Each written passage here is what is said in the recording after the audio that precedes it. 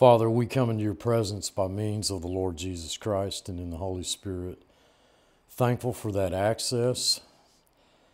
Thankful for the wonders of your grace, for the realization that we are your children and that you work in us to will and to do of your good pleasure.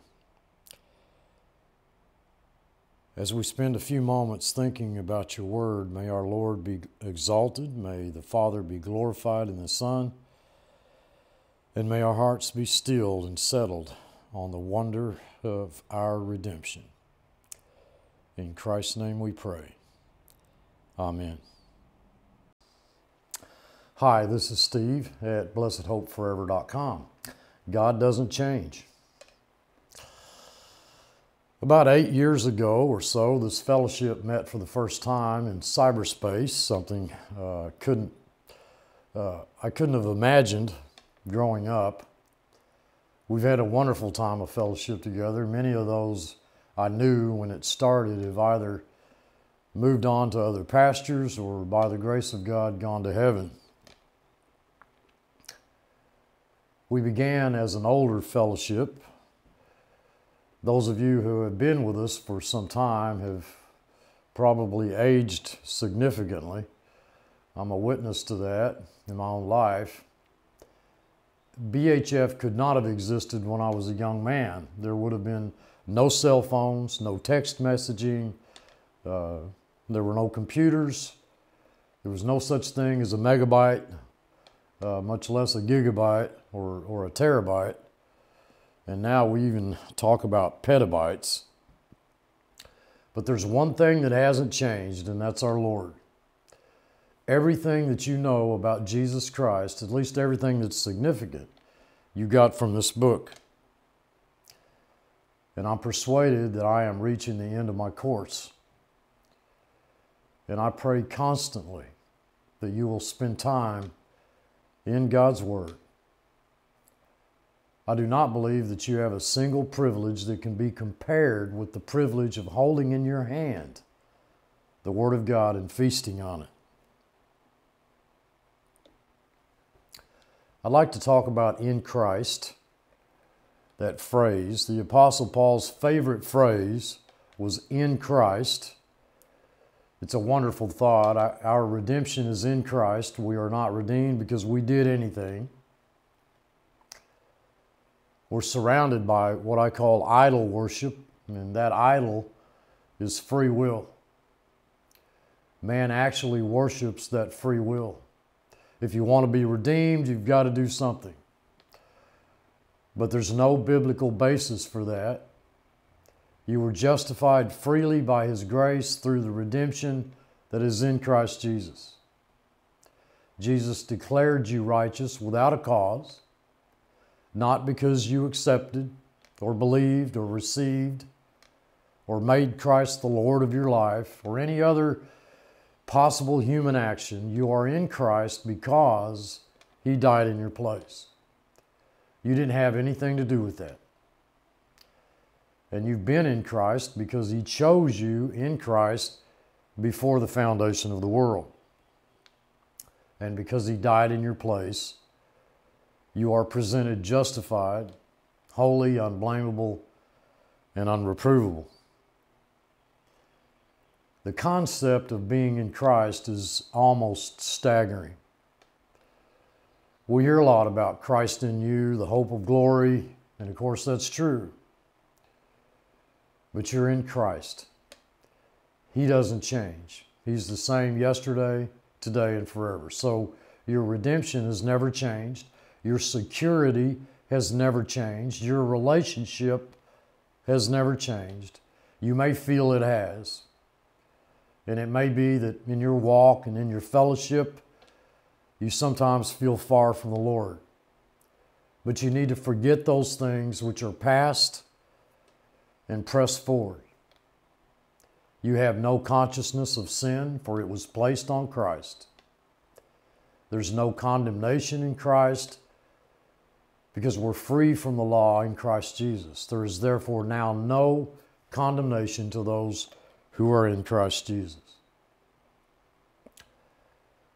That verse is contrary to modern literature. No condemnation. People who call themselves Christians send me emails and talk to me about how sinful and condemned that they feel. Did God lie?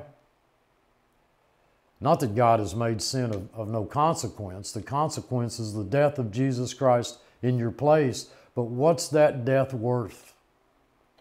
And what more needs to be done so that we stand before God uncondemned? Nothing. If there's any single thing that needs to be done, then Christ didn't do enough. More than that, He actually did not die in your place. Yet we know He did, and we are sanctified in Christ. Sanctified. Unto the church of God which is at Corinth, to them that are sanctified in Christ Jesus. Of all the New Testament epistles, the one that's most unlikely to have such a sentence in it as that is the one to Corinth. Filthy town. Even the Christians there were living lives that needed to be open to examination, but the letter from the heart of God says that they're set apart for God in Christ Jesus. And I can't imagine a safer place. That's what I have in Christ. There isn't a thing that could touch me that did not go through His loving hand. I'm set apart for God in Christ. And then I'm told that I always triumph in Christ. We always triumph. We always triumph in Christ. Even what you may consider to be defeat is triumph in Christ. I don't know what His purpose is in your life. I'll go further and say that I don't know what His purpose in my life is. But I know a God who doesn't lie. And whether I consider it to be triumphant or not doesn't make any difference. My God says, Stephen, whether you believe it or not, I always cause you to triumph. We know we have an enemy, Satan. In the battle that Satan wages against you, you are, whether you know it or not, in the middle of a conflict. As Satan intervened in the lives of Adam and Eve, so he or his demons try to do that in your life. You may not recognize it. It's easy to blame things on yourself or others around you and never stop to think that it really is part of that spiritual warfare. Do you trust Him? Absolutely. I really trust Him. Blasted computer and we go off. I do it too. I don't want to do it. I suddenly pull myself up and hope against hope that my wife didn't hear me say that. I don't know what Satan may use in my life and what God may allow Satan to use in my life, but I'm certain some of that's been computers. But I've always won in Christ. I may not have seen the victory, but I am absolutely confident that I am triumphant. We are one body in Christ. One body together in Christ. So we, being many, are one body in Christ, everyone members one of another. That to me is a profound verse of Scripture and one that bothers me a lot. I don't want to consider one member of the body better than another. Over the years, I've had people that I know really don't like me, and I've said, by golly, I'm going to make them love me some way, and sometimes I succeed, and sometimes I don't. There are none of us that have some kind of corner on truth, so that we have all those poor souls out there that don't know anything. Believe me, there are many members of the body of Christ who are starving for truth. It's too easy to look down on them. I've thought many times, if one is overtaken in a fault, restore him And yet in the military, I don't see Christians doing that. You know, but in the military, when somebody was wounded, you don't even know him. You don't know who the guy is, and you risk your life to save the guys behind. You know, 4, 5, 6 killed trying to rescue one pilot. Never seem to even question that. But a Christian that gets in trouble, man, that guy's weird. You know, he's really off the deep end. I can't have anything to do with him. And folks, I don't want to do that. If they are a member in the body of Christ, they need love, they need understanding, and they may need restoration. But we're members, all together members of the one body, the same body in Christ. We feast on Christ. And I've talked about this often. The heart of all this is that our nourishment, our food is in Christ. The cup of blessing which we bless, is it not the communion of the blood of Christ in the body of Christ? Some of you may consider this to be an ordinance of the church. I get in trouble with people. I just don't happen to believe there are ordinances. I look at an ordinance as something that Christians must do if they're Christians. I've had people say to me, you know, do you think a Christian could do this or that or the other thing?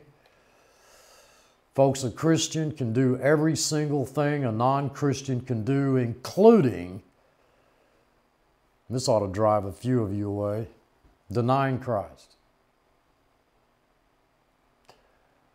Denying Christ. Even though the scriptures say if we deny him, he remains faithful, for he cannot deny himself. Communion is a memorial. I believe absolutely what Christ was trying to teach his disciples is that if you're going to grow spiritually, if you're going to be nourished spiritually, if you're going to be healthy spiritually, you must feast on the blood and the body of Christ. And that's this book. I'm telling you that the church today, and by church I mean those who are God's people, feed very little on the blood and the body of Christ. The only place you can get that nourishment is in this book. And in worshiping the Lord, we gather together wherever we gather to say that his blood was shed for me, that I need to feast upon his body, the body of Christ, the Word of God. If I am to grow, if I approach communion in an unworthy manner, I approach that table in my merit. You know, it's nice that he died, but I've had many a debate over the years with ministers about communion. You know, if you've committed any sin, go out and confess it before you come and take communion. You know, as though it's your confession that makes you worthy to come to that table. You're not worthy to come to that table. It doesn't say you need to be worthy to come to that table. What it says is, if you eat and drink in an unworthy manner, you eat and drink testifying to your total dependence upon the death, burial, and resurrection of Christ. If there's any other thing, any work of yours, you tarnish that table. Our nourishment is in Christ Jesus. Christ Jesus is our blessed hope. Our blessed hope. Name this channel that. Our hope is in Christ, looking for that blessed hope, the glorious appearing of the great God, even our Savior Jesus Christ. I ask Christians, what do you hope? And they say, well, I hope I go to heaven. That's crazy. If you're in Christ Jesus, heaven is absolutely certain. You know, they say death and taxes are certain. I'm not even sure that's true. But believe me, heaven is certain because of the finished work of Jesus Christ. You hope you are saved? How can you say that?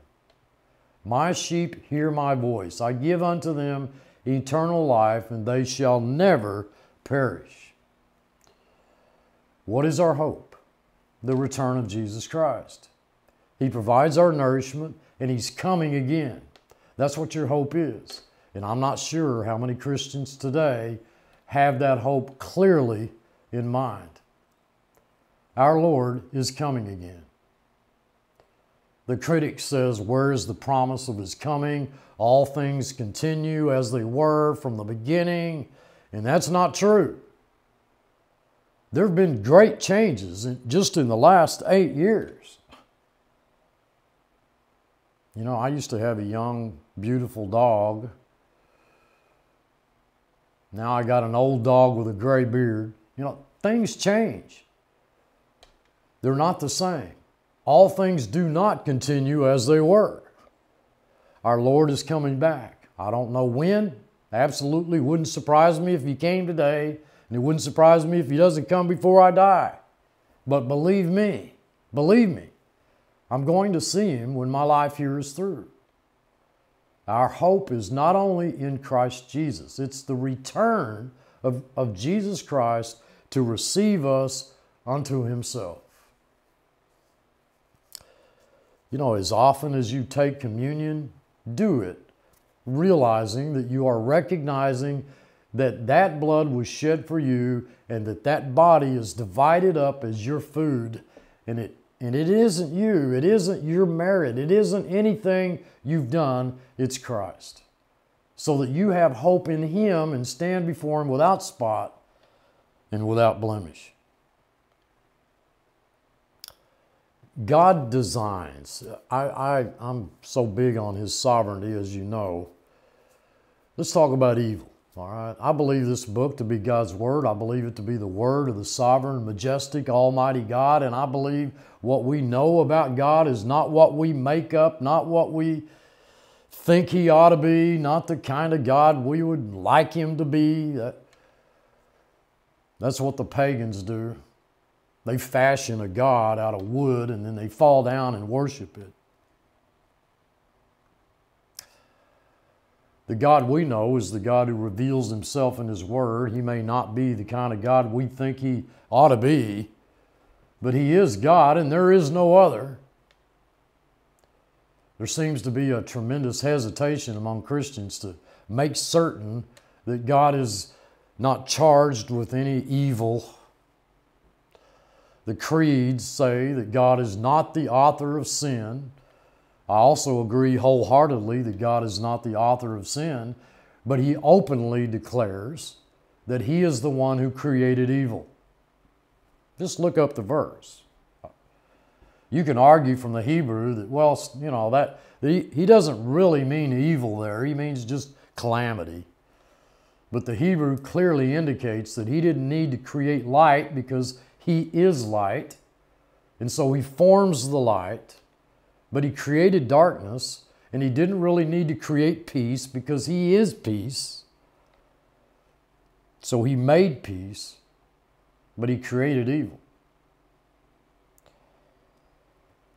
There seems to be among humans a great peace in saying that God doesn't cause tragedy. God wasn't responsible and God wasn't there. I'm not convinced that the word tragedy even belongs in the Christian vocabulary. I do not believe in your life that there is anything you could properly call scripturally tragedy. There may be things of great sorrow, great pain, great suffering, but not tragedy.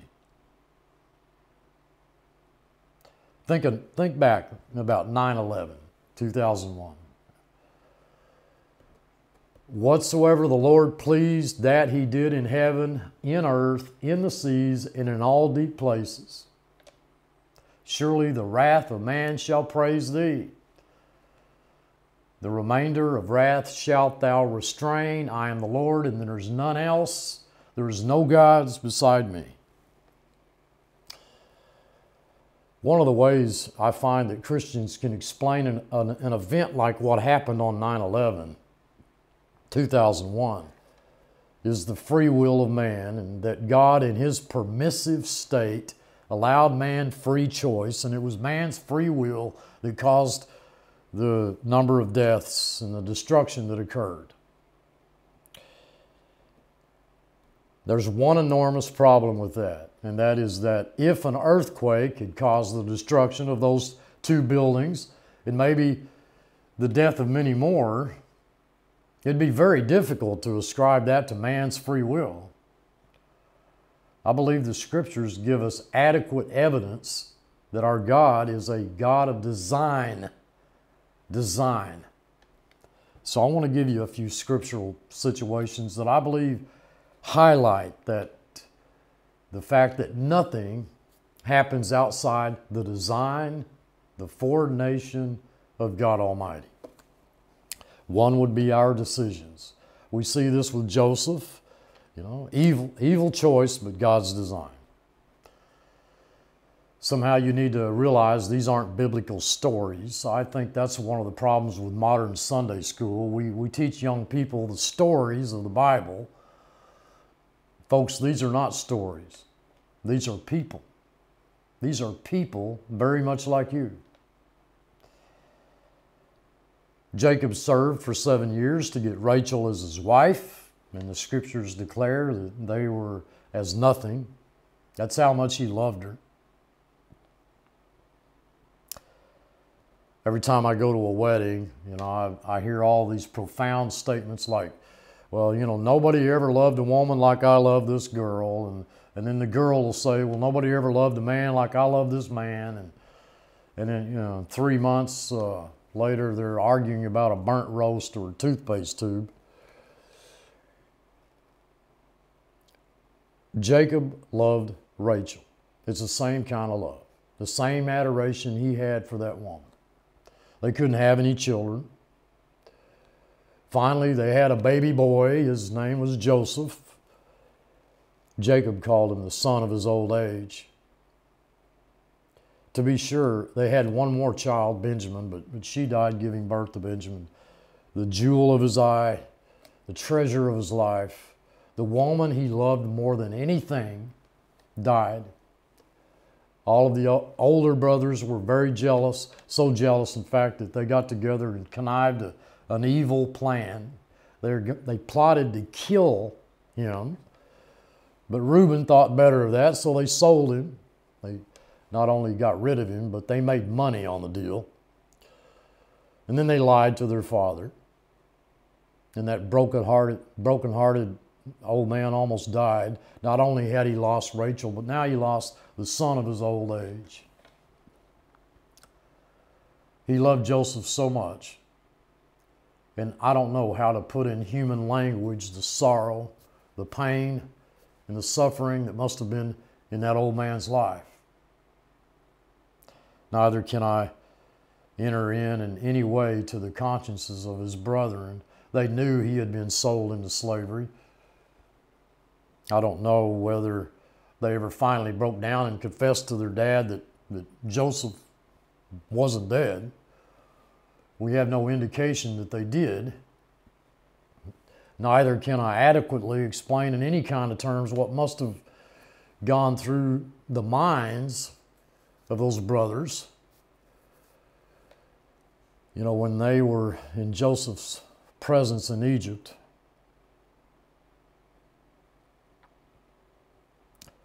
Now therefore do not be grieved, nor angry with yourselves, that you sold me hither. For it was God who sent me before you to preserve life. God sent me to preserve your prosperity in the earth and to save your lives by a great deliverance. I can only reach the conclusion that God designed that whole incident. And you can say, well, what right did God have to put Jacob through all that sorrow, that anguish, and that suffering? Well, you have to argue that with God. I won't. I know that my God does all things well. And the design that sold Joseph into Egypt was God's design. You can argue that well, if he is sovereign, there didn't have to be a famine in Egypt. Israel didn't need to be in Egypt. Folks, it was God's design. How do you think that affects your life? Evil teaching. I suggest to you that evil teaching is the design of God. I don't want to teach evil. There's no way that I can know all truth. I believe it's a frightening responsibility to handle the Word of God. I don't want to teach error. I've mentioned this over and over again. I would infinitely rather not teach at all than to teach error. Why would God send a false prophet to prove? I don't know. But I know He did, and I know He does. The question has often been proposed, why do so few Christians seem to understand real serious biblical truth? I don't know. But my Bible says God can send an evil prophet for a purpose that pleases Him. It's His design. We don't much like talking about suffering. Human suffering. And of course, I'm going to go to Job here. I have to read a few verses. You know them well, I'm sure. And there came a messenger unto Job and said, the oxen were plowing and the asses feeding beside them, and the Sabeans fell upon them and took them away. Yea, they've slain the servants with the edge of the sword, and I'm the only one that escaped. And while he was still speaking, there came another and said, the fire of God has fallen from heaven and burned up the sheep. The servants consumed them all, and I'm the only one that escaped. And while he was saying this, well, there came another and said, the Chaldeans made out 3 bands and fell upon the camels, carried them away, slain the servants with the edge of the sword, and I'm the only one that got away. And while he was still saying this, there came another and said, thy sons and thy daughters were eating and drinking wine in their eldest brother's house, and there came a great wind from the wilderness. It smote the 4 corners of the house. It fell upon the young men. They're all dead. I'm the only one that got away. Now, you all know the story, and you say, well, God didn't do that. Satan did that. God said, have you considered my servant Job? He's righteous in all of his ways and sins not. Now we know there is no man that sinneth not, but God doesn't look on your sin.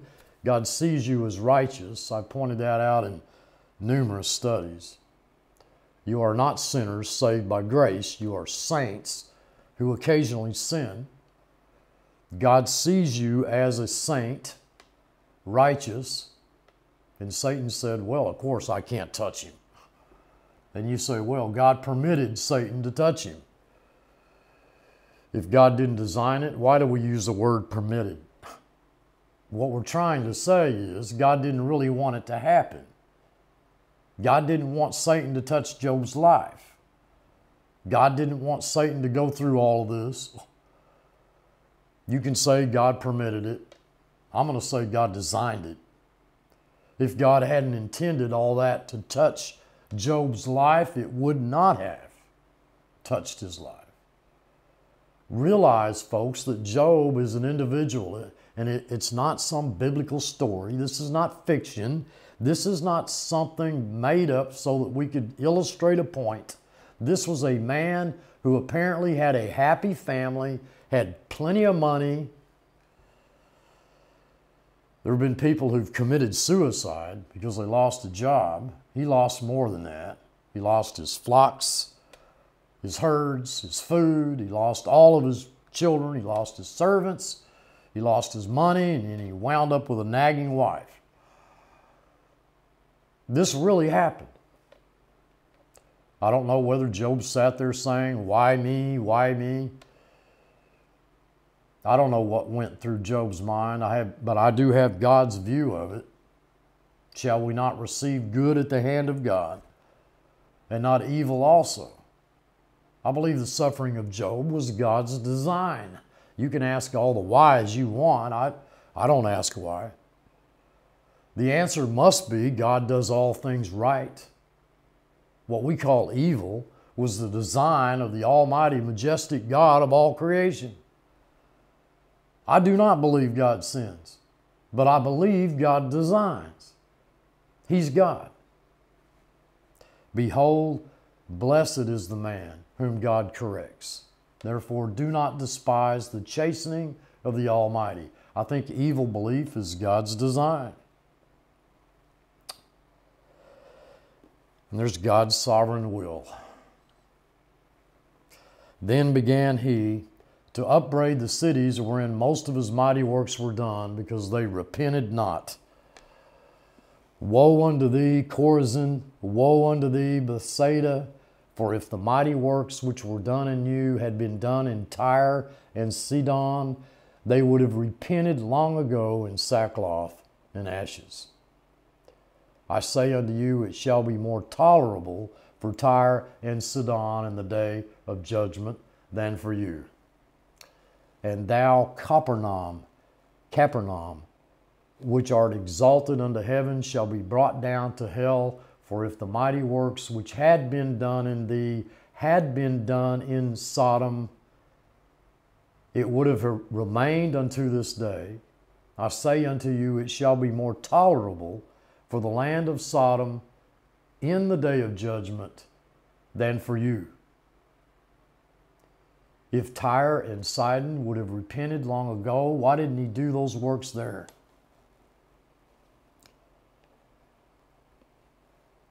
Who is it that designed that? Certain works would be done in Chorazin and Bethsaida and not in Tyre and Sidon. It wasn't the free will of man. It wasn't the choice of man. You can't argue that Tyre and Sidon didn't want it. They didn't want it any more than Chorazin and Bethsaida. But the works were done there. And who did that? Who did the works? God Almighty. Who designed it where it was done and where it wasn't done? God Almighty. His design. Think about how that affects your life. And then there's false teaching. False teachings.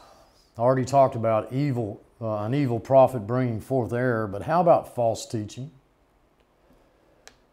For there must come heresies among you, that they which are approved may be made manifest. God is not saying that they might come. God is saying that by His design, you are going to be faced with teachings which are not biblical.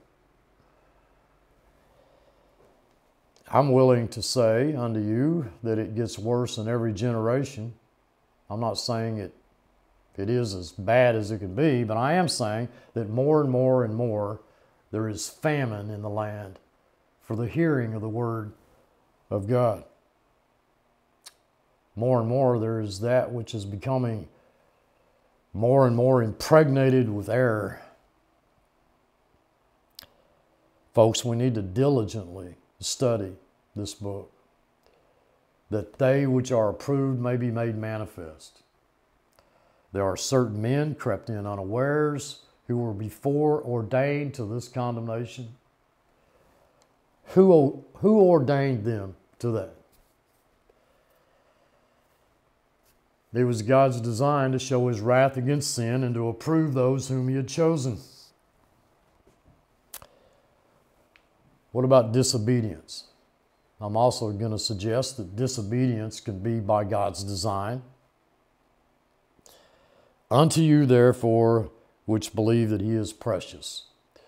But unto them which be disobedient, the stone which the builders disallowed, the same is made of the head of the corner, and a stone of stumbling, and a rock of offense, even to them who stumble at the word being disobedient. Whereunto they were also appointed. Who did the appointing? God Almighty. Folks, if you're going to use the word tragedy, what's the greatest tragedy in all of human history? You know, suppose you were a woman of of disrepute out of whom Christ had cast devils. You know, you could sit at his feet in adoration. God Almighty touched your life. Or Lazarus, who was raised from the dead, or Martha and Mary, who heard his words. More than that, the leper who was healed. Did you know there was never a Jewish leper healed? Never. When Christ healed the leper, he told them to go to the high priest. Bear in mind, I repeat again, these people were people who really lived. They were like you and like me. Those priests, they had to dust off the books, man. I mean, we've never had a healed leper before. In fact, the Jews were very angry when Christ pointed out that the only leper ever healed in Israel was a Gentile named. That leper who couldn't speak to his friends or couldn't fellowship with his friends, who couldn't commune in close fellowship around meals and family gatherings. Suddenly his life is touched and changed by the Master. He's a healed leper. Never happened in Israel's history. Those people gathered to see him crucified. The mob cried out, "Crucify him, crucify him." Who do you think designed the crucifixion? The multitude who were fed? What could lead them to cry out, "Crucify him"? Pilate, hey, don't you know, fella, I have the power to crucify you and I've got the power to set you free. Anybody in their right mind would cow before that power. Christ said, you don't have any power at all except what's been given you from above. You can't tell me that the majority of those people didn't know that he was innocent. And there he hangs on the cross. If you're going to use the word tragedy for a World Trade Center, it pales into insignificance compared to the cross of Jesus Christ. Those whom he created, those whose lives he held in the hollow of his hand, nailed him to the cross. That was by God's design. Pilate said unto him, don't you know I've got the power to crucify you and the power to release you? And Christ said, you'd have no power at all if it wasn't given you from above. Ye men of Israel, hear these words.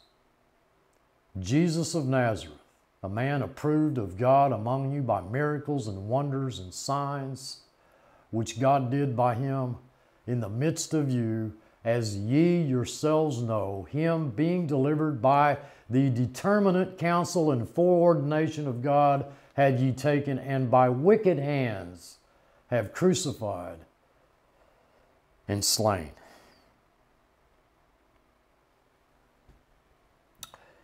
The kings of the earth stood up, and the rulers were gathered together against the Lord and against his Christ. For of a truth against thy holy child Jesus, whom thou hast anointed,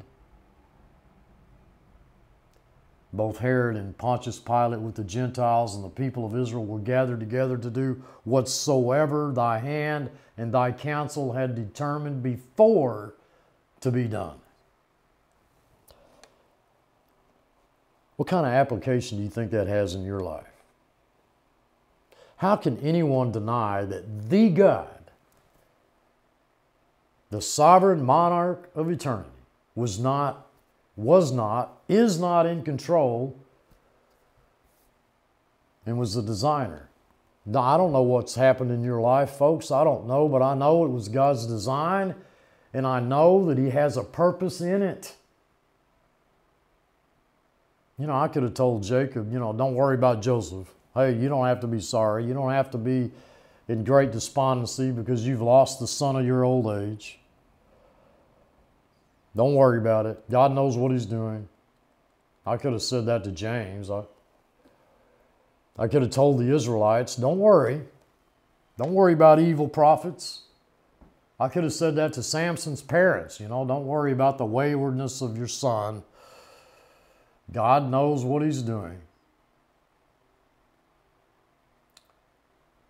But that would not have changed the fact that Joseph suffered, that Job suffered, that Israel suffered, that Samson's parents suffered, that God's people suffer in the presence of evil teaching and heresy, that Christ suffered on the cross.